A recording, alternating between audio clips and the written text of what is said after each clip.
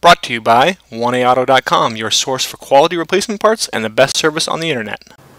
Hi, I'm Mike from 1AAuto. I hope this how-to video helps you out. And next time you need parts for your vehicle, think of 1AAuto.com. Thanks. In this video, we're going to show you how to replace the headlight switch on this 2003 Chevy Monte Carlo. And the items you'll need is a new headlight switch from 1AAuto.com, 7mm socket and ratchet, T25 Torx bit, flat blade screwdriver, and an E5 external Torx bit. Underneath your steering wheel, you'll see this panel. You want to just push in these two tabs and pull it down, then twist this socket free and pull the bulb out. And then you want to remove these two 7mm screws.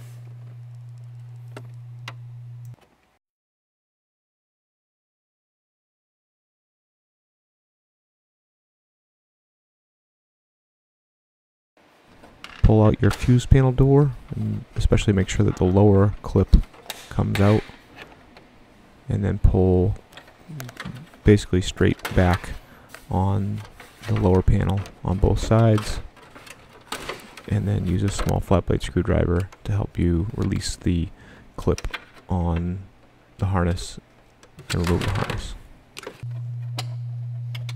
Inside here, there's a T25 screw. Just go ahead and remove that.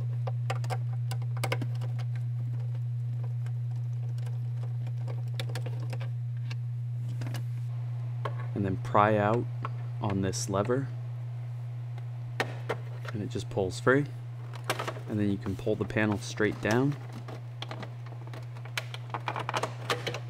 and then unhook it and pull it forward. Next, you want to remove these two E5 external Torx bolts. There's one right here, and then one right here on the other side. And we'll just fast forward as Mike removes those.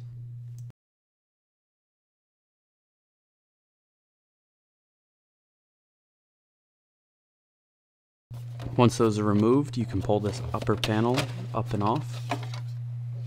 Now pull this panel off the rest of the way and remove this 7mm bolt right here. And once you remove this bolt, you can actually pull the dash panel forward enough that you can get to the headlight switch, but we do show you how to remove the dash panel fully for the easiest access.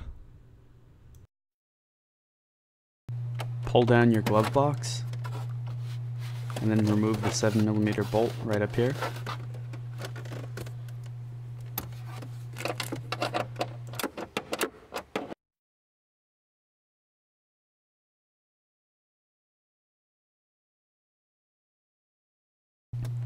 Pry off this bezel.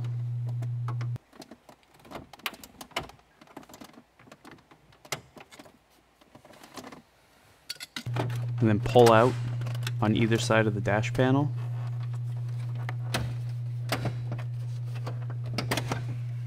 And you want to just feel for the clips back behind it and pull out.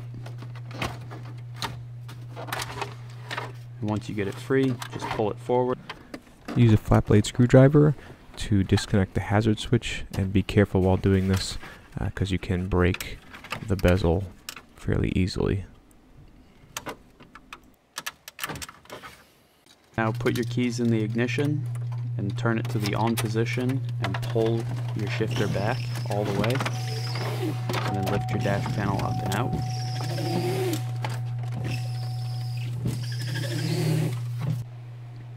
Now you want to remove these three 7mm bolts, and we'll fast forward as Mike does that.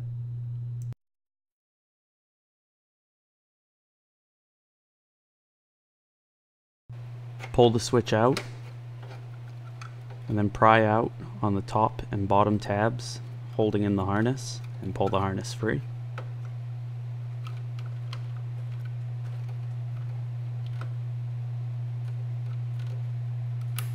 And now your switch is free. On the left is our original part, on the right is the new part from 1AAuto. You can see there's a hole on the bezel. That's because the part from 1AAuto will fit cars with fog lights as well. The switches are the same and they mount exactly the same. Ours just has provisions if you have the fog lights Our vehicle is a little more rare and doesn't have fog lights, so we kind of do the simple and inexpensive method of closing that hole out, which is just some black electrical tape, put it on there, and unless somebody really knows your car, they're not going to notice that little repair. But reinstall the harness connection, put it back in place, and reinstall the 3 screws that hold it in place.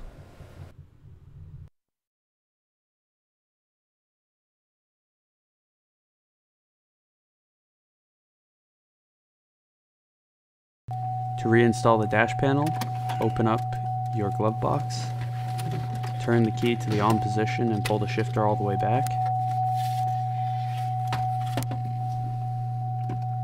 Pull your steering wheel down, and then tuck the dash panel back behind the steering wheel.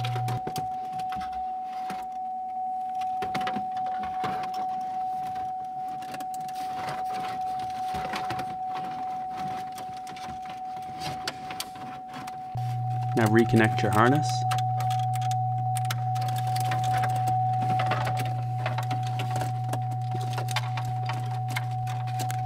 Then you can slide your shifter forward and remove the key,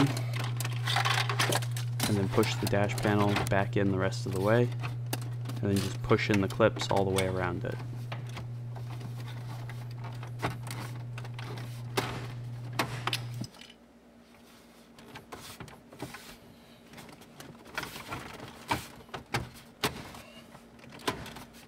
And we'll fast forward as Mike replaces those 2 7mm bolts and tightens them up. And just push this bezel back into place.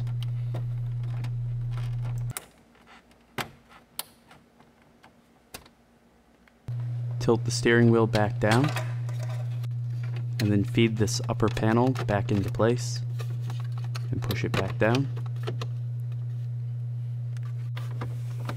And replace those 2 E5 inverted Torx bolts.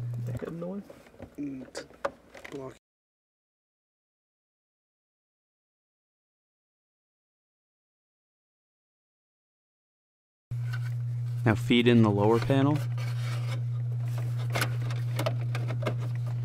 and you want to push the back behind and reclip those 2 hooks.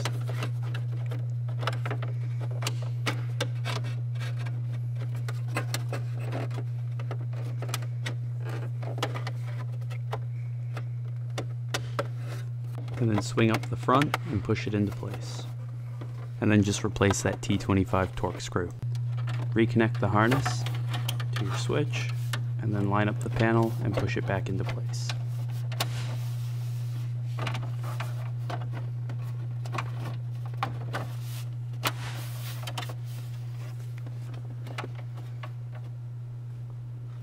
And then replace the 2 7mm bolts at the bottom of the panel.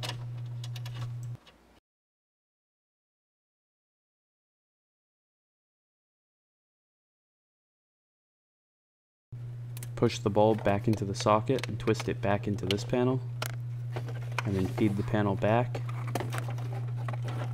and then just push it back up into place. And just finish off by pushing the tilt lever back into place and putting your fuse panel cover back into place.